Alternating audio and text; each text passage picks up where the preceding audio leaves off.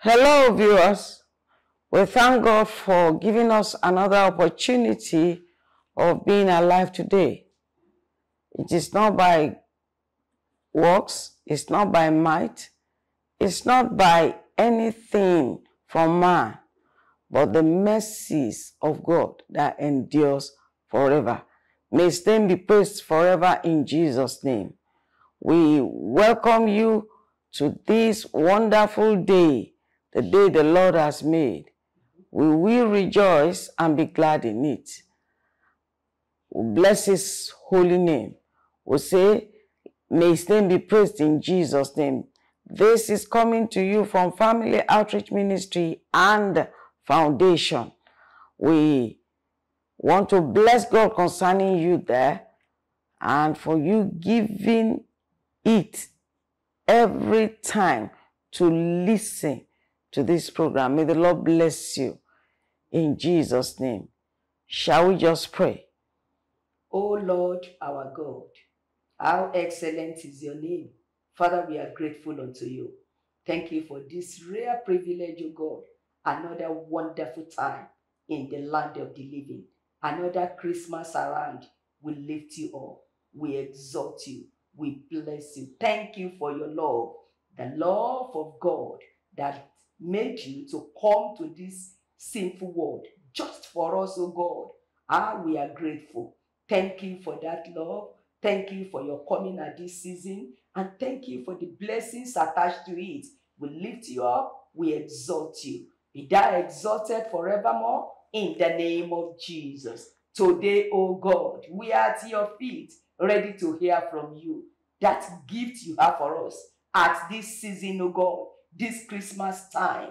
Lord, release your gift unto us in the name of Jesus. Amen. The word that we uphold, the word that we keep, the word that we sustain, we are ready for it, O God. Release unto us in the name of Jesus. Amen. And your name alone be glorified. Just take your place, O God, and we shall follow you. In Jesus' name, I pray. Amen. You are welcome in Jesus' name. Oh, we say Merry Christmas. Merry Christmas. That you are witnessing another one. I am witnessing. Every one of us is seeing another Christmas. We want to say Merry Christmas.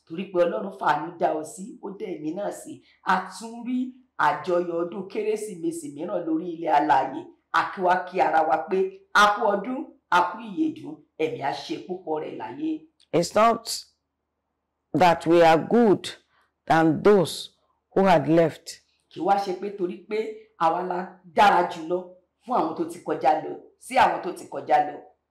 But no one can query God. The Bible says He's seated on high, doing what pleases Him.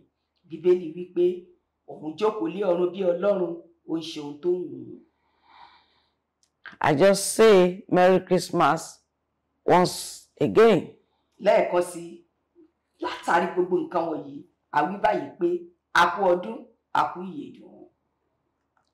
Why Christmas?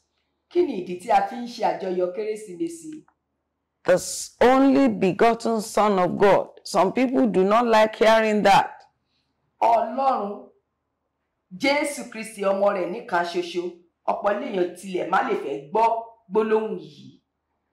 But He is the only begotten Son of God.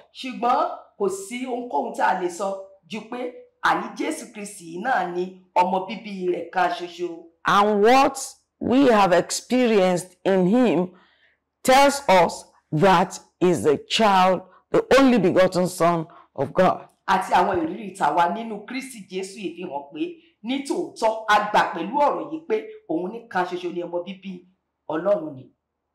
And why did He come? After man had sinned, and God drove out mankind from that beautiful palace, Garden of Eden, that He created us in.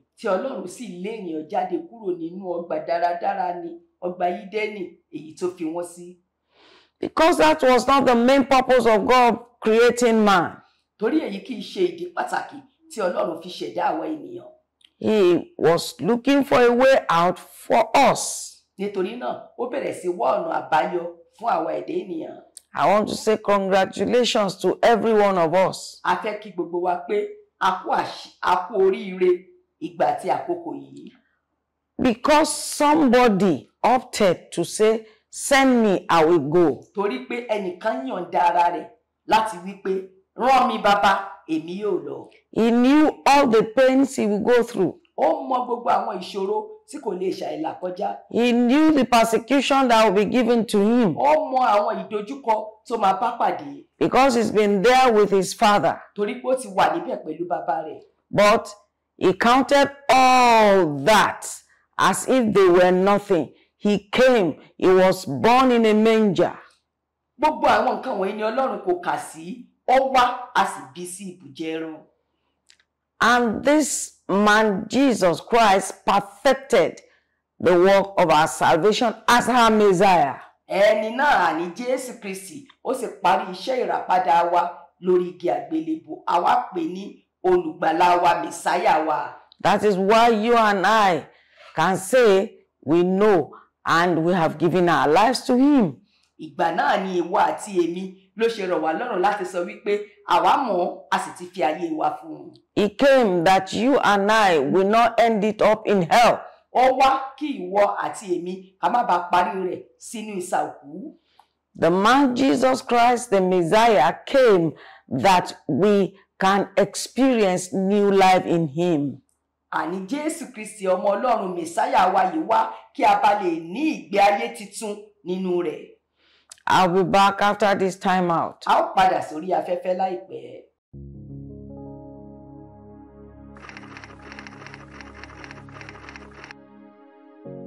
Once upon a time, a boy named Joseph had a dream.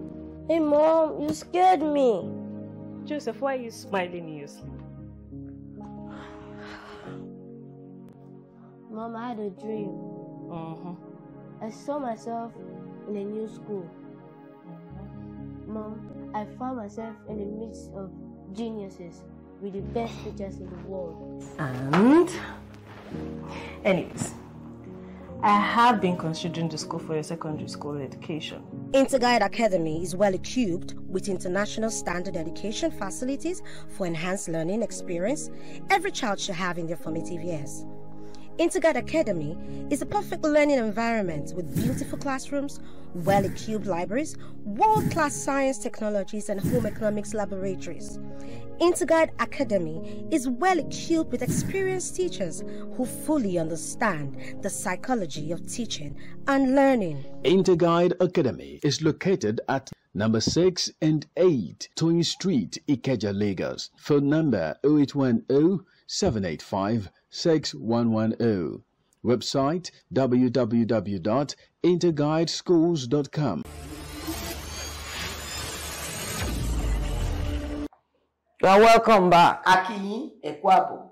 We were talking about why Jesus Christ came to this woeful world. Àlàyé tí a ń ṣe náà ni wípé ìdí pàtàkì tí Jésù Kristi fi wá sínú ayé òṣì yìí. He came to save us. Ó wá láti gbà wá là. He came to deliver us from the sting of death. Ó wá láti gbà wá kúrò nínú ìrora oró ikú.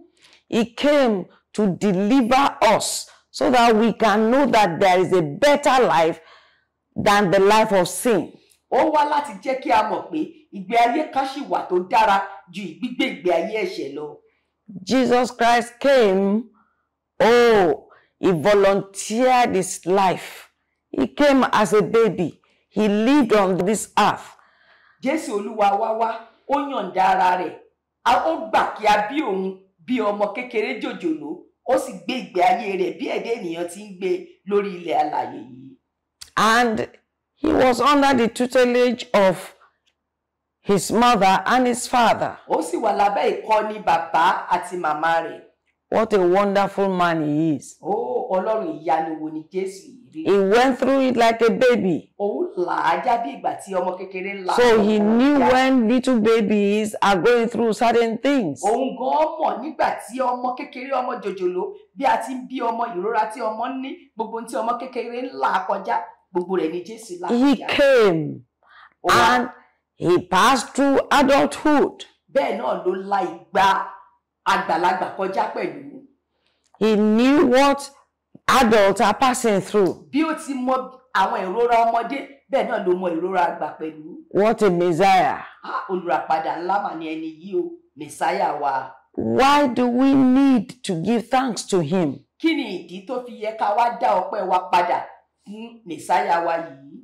We have a lot of reasons to be grateful to him. A ní ọ̀pọ̀lọpọ̀ ìdí tó yẹ ká fi ìmoore wa hàn fún Ọlọ́run yìí. No matter what you have gone through this year, Ohunkóhun yòówù kó là kọjá nínú ọdún náà. maybe you have gone through some affliction, Bóyá o ti la àwọn ìpọ́njú kan kọjá nínú ọdún náà. sickness, Bóyá àìsàn ni ìwọ ti ẹ̀ là kọjá. aches, Bóyá ìnira kan ni ìwọ là kọjá. pain Àwọn ìnira ló là kọjá. of a loved one. Bóyá ti àwọn ẹni tá a fẹ́ràn jùlọ ló ti. Maybe you've been asking God for certain things and it looks that answer is not coming forth. Bóyá o tilẹ̀ ń wojú Ọlọ́run fún àwọn ohun kan tó dàbí ẹni wípé o ò tiẹ̀ rí ọ̀nà àbáyọ fún un. All seem dark. Gbogbo ẹ̀ wá dàbí ìgbà tí ò tiẹ̀ sọ́nà àbáyọ, gbogbo ẹ̀ dojúrú, ó dúdú kirikiri. Oh, you have prayed and it looks as if you have not prayed. Ó gbàdúrà, ó dàbí ẹni pé ò tiẹ̀ màdúrà gbà. And now you don't even know how to praise God. Ó wá dàbí ẹni pé níbi tọ́rọ̀ rẹ dé yìí, ò tiẹ̀ mọ bí a ti yin Ọlọ́run rárá. No matter what you have gone through this year. Ohunkóhun yòówù kó là kọjá nínú ọdún náà. Or maybe your job was taken from you. Àbí bóyá ìwọ pàdánù iṣẹ́ rẹ nínú ọdún náà. And we all know what is going on in our world now. Gbogbo wa la sì mọ̀ tí a ń là kọjá lórílẹ̀-èdè yìí lákòókò yìí. Stress. Àwọn ìnira àti ìpèníjà oríṣiríṣi. Lack of money. Àìsówó lọ́wọ́. Some cannot eat 2 times a day. Ẹlòmíràn kò tiẹ̀ lè jẹ oúnjẹ méjì lójúmọ́. Things are getting extremely too expensive. Gbogbo nǹkan wá wọ́n gógógó ju bó ti yẹ lọ. Your places of work are not adding anything to your salary. Bẹ́ẹ̀ náà sì níbi iṣẹ́ rẹ wọ́n fi kọ́bọ̀ kún iṣẹ́ rẹ. You are looking at every side. It looks there's no solution coming from any side. Owó ọ̀tún owó òsì ò tiẹ̀ rọ́nà àbáyọ kankan láti bìkíbi. Oh, and you are concluding that what are you going to thank God for? Ó wá wo gbogbo ẹ̀ síwájú ẹ̀tẹ̀ yìí. Oníkílẹ̀ ń tà àti ẹ̀ dúpẹ́ lé lórí gan-an náà. We have a lot of things to thank God for. Arákùnrin, arábìnrin, a ní ọ̀pọ̀ ohun tí ó yẹ ká dúpẹ́ lé lórí. Oh, we have to thank God for His mercies endures forever. A ní dúpẹ́ nítorí pé àánú rẹ̀ ó wà títí láéláé. You slept every day and the following morning you woke up beautifully. Wo ojoojúmọ́ ló máa ń sùn tó sì jí gẹ́gẹ́ bí ẹ̀dá alààyè onídúpẹ́ lórí èyí. Yes, you have not gotten what you are asking for. Bẹ́ẹ̀ni o, àwọn nǹkan tó béèrè fún yẹn lè má ti tẹ̀ ọ́ lọ́wọ́. That you slept and woke up, you should thank God for it. Ṣùgbọ́n kó o kàn tiẹ̀ sùn, o sì tún jí, onídúpẹ́ lọ́wọ́ Ọlọ́run. I am telling you, you went to the toilet. Ẹ gbọ́, o tiẹ̀ lọ sílé ìgbọ̀nsẹ̀ fúnra rẹ. You can wee. O lè tọ̀ fúnra rẹ. You can poo. O lè yàgbẹ́ fúnra rẹ. Oh, we should not take him for granted. Àwọn nǹkan wọ̀nyí ò ṣe ń tà bá fọwọ́ yẹpẹrẹ mú. That you can take a morsel or a spoon of rice, eat, and you can eat it, it is digesting, it calls for thanksgiving. Wo pé o ti ẹ̀rọ oúnjẹ kan gbé kalẹ̀, o sì lè mú ọwọ́ oúnjẹ lọ sí ẹnu fúnra rẹ, o sì jẹ, o sì ṣe ara rẹ lóore, kò sì gbòdì lára rẹ, ó tó ohun tá à ń dúpẹ́ fún. Even if you are taking gari 2 times a day, that you are taking it and it is digesting, you need to thank God for it. Ìbáwa jẹ́ gàrí ló mú lójoojúmọ́, tí ẹ sọ pé oúnjẹ méjì náà tí mò ń jẹ gàrí ni, ṣùgbọ́n pé o tiẹ̀ mú, ó dẹ̀ ń bá ọ lára mu, ó ń ṣara rẹ lóore, dúpẹ́ lọ́wọ́ Ọlọ́run. God wants us to thank Him. Ọlọ́run fẹ́ kí a dúpẹ́ lọ́wọ́ òun. And for sending Jesus, we must be appreciated. Àti pé ó gbà láti rán ọmọ bíbí rẹ̀ kan ṣoṣo wá ní, àní dúpẹ́ lọ́wọ́ rẹ̀. You can walk from one place to the other. O lè rìn láti ibì kan sí ibì kejì. You are not on the bed. O sí lórí ibùsùn lójú You can lift up your hands. O lè gbé ọwọ́ rẹ sókè. Though the hand may be paining you, but you can lift it up. Ìbá wa jẹ́ pé ṣe lọ́wọ́ yẹn ń ro ọ́, ṣùgbọ́n sátì ẹ̀ lè gbé sókè. For his manifold blessing, see it that at this Christmas you must thank God. Wò ó fún àwọn aláìlè ìfẹnusọ oore Ọlọ́run rí ní àkókò Kérésìmesì wípé o ní ìdí láti dúpẹ́ lọ́wọ́ Ọlọ́run. Psalm 100 verse 4b says, Tá bá wo ìwé onísáàmù orin Dáfídì orí 100 ẹsẹ̀ 4 apá kejì rẹ̀ ó wípé, be thankful unto him. Ó ní ẹ máa dúpẹ́ lọ́wọ́ rẹ̀. There is a need for you to thank God. Ó ṣe pàtàkì, kókó ni fún ọ láti dúpẹ́ lọ́wọ́ Ọlọ́run. We'll be back after this time out. A ó tún padà sórí afẹ́fẹ́ láìpẹ́. Golf View Hotel and Suites gives you a free view of golf games going on live on Ikeja Golf Court from the comfort of the hotel rooms, especially the VIP rooftop lounge. The rooms are exclusively luxurious, easily accessible about 5 minutes drive from the local airport and approximately 10 minutes from Murtala Muhammad International Airport. Golf View Hotel and Suites is situated at number 12 General Adeyinka Adebayo Road, GRA Ikeja, Lagos. Call 0700 Golf View and 07000 Golf View for reservation. Golf View Hotel and Suites, a bright and beautiful magical experience.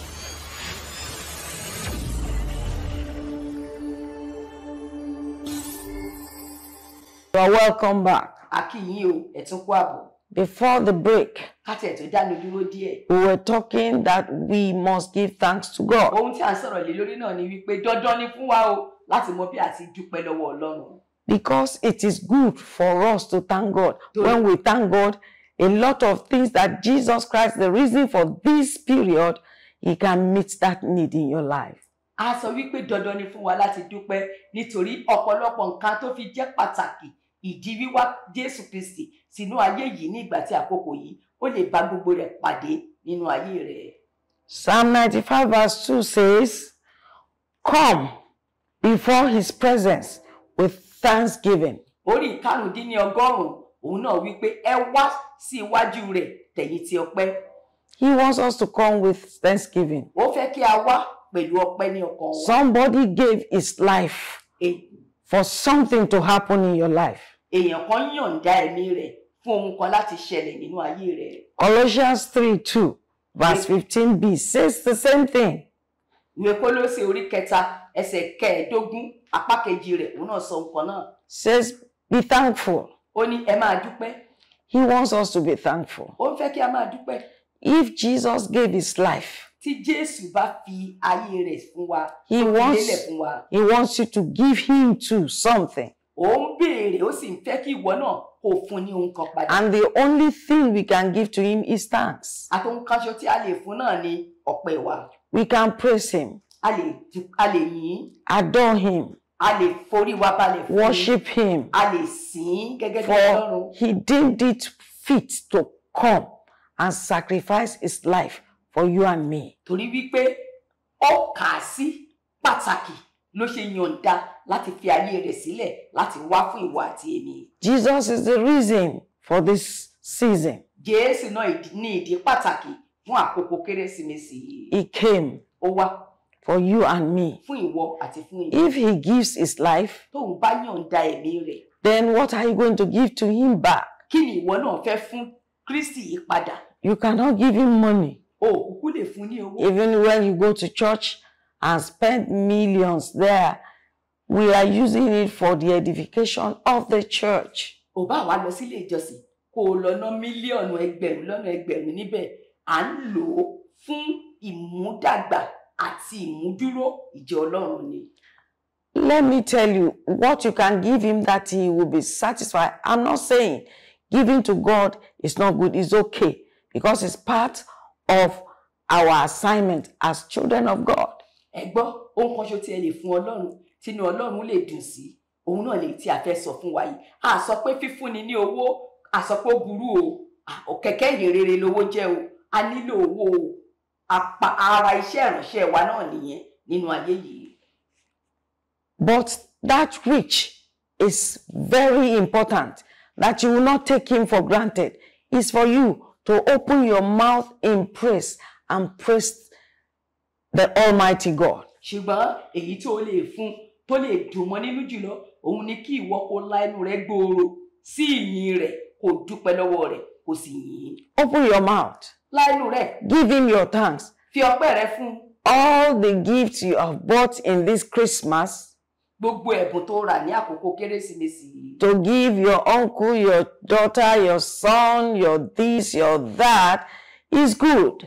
Àwọn ẹ̀bùn wọ̀nyí tó fẹ́ fún arákùnrin rẹ, arábìnrin rẹ, ọ̀rẹ́, mọ̀lẹ́bí, ó mà dára. Because we want to appreciate ourselves for what we have done. Torí pé a fẹ́ mọ rírì ara wa fún àwọn ohun tí a ti ṣe fúnra wa. But the most important thing, because he gave his life for us as a ransom, we too, he is expecting our praise. Èyí tó ṣe pàtàkì jùlọ ni pé nítorí tí òun yọ̀ǹda tó fi ẹ̀mí rẹ̀ lélẹ̀ fún iṣẹ́ ìràpadà ẹ̀mí ìwọ àti èmi, ohun kan tóun náà wá ń béèrè lọ́wọ́ wa tó ṣe pàtàkì sí òun ni kí a lè la ẹnu wa gbòòrò láti fi dúpẹ́ lọ́wọ́ rẹ̀, láti fi yìn. The gift you bought for yourselves, àwọn ẹ̀bùn tẹ́ rà fún ara yín. can you give it to Jesus? Ṣé ẹ lè fi fún Jésù bí? No. Rárá. The hamper you bought, gbogbo àwọn oríṣiríṣi tó dìjọ sínú apẹ̀rẹ̀. how would you send it to Jesus? Báwo ló ṣe fẹ́ fi ránṣẹ́ sí Ọlọ́run ọ̀gá ògo? For coming to this world to pay for your sins. Fún wíwá tó wá sáyé yìí tó wá sọ ìgbésí ẹ̀ṣẹ̀ rẹ̀. For putting his righteousness upon us. Tó wá fi òdodo rẹ̀ tó fi wọ̀ wá. And now you have a clean slate before the heavens. Ó wá ní ojú ewé tó mọ́ níwájú àwọn ọ̀run. Because he has done all these things, you have some personal need, yes. Lóòótọ́ ni Ọlọ́run ṣe gbogbo nǹkan wọ̀nyí láti mọ̀ pé ìwọ náà ní àwọn nǹkan tàbí ohun kejì tó jẹ́ àìní rẹ̀. We must learn to give something back to him. Bí ó ti wù kó rí, a gbọ́dọ̀ kọ́ láti fi ohun kan padà.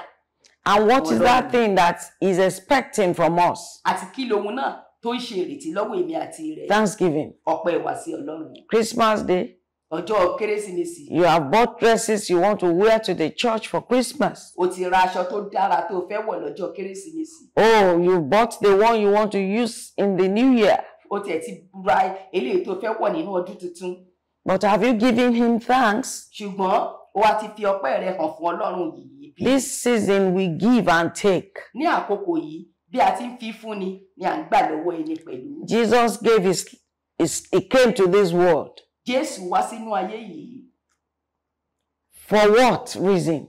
Fún ìdí wo? For you and me. Fún ìwọ àti fún. What are you going to give to him at Christmas? Kí ni ìwọ náà wá fẹ́ fún Jésù yìí bí ẹ̀bùn nígbà Kérésìmesì? Your chicken he cannot eat. Sórí adìyẹ Kérésìmesì rẹ kò lè jẹ. The turkey he cannot eat with you. Tòlótòló Kérésìmesì rẹ kò lè jẹ. But one thing that we can give to him is to praise him. Ṣùgbọ́n kan ṣoṣo tí a lè fi fún Ọlọ́run ọ̀gá ògo jùlọ yìí, òun náà ni ìyìn wa. And be thankful unto him. Kí a sì dúpẹ́ gidigidi lọ́wọ́ rẹ̀. Showing gratitude from the best of our being.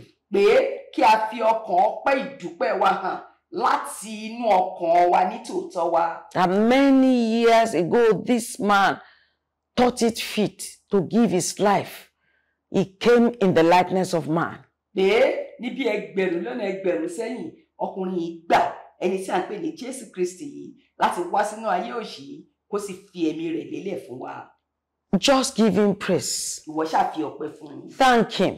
Dúpẹ́ lọ́wọ́ rẹ̀. Bless his holy name. Ní ẹwà ìwà mímọ́ rẹ̀. That is what you can give to him. Ohun kan ṣo tó lè fi fún Jésù yìí. For coming to this Fún world. mi wá sínú ayé yìí. My listener. Ẹ̀yin olùgbọ́ mi.